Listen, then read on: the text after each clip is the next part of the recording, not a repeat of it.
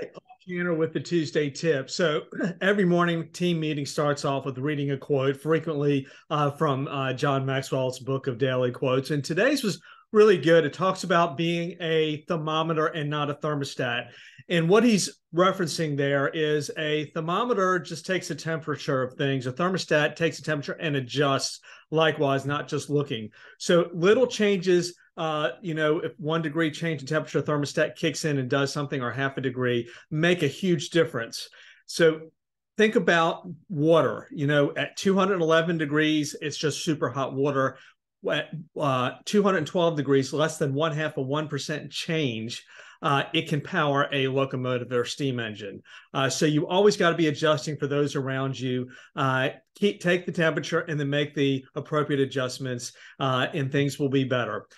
Remember, be a thermostat, not a thermometer. Have a great Tuesday. Thanks.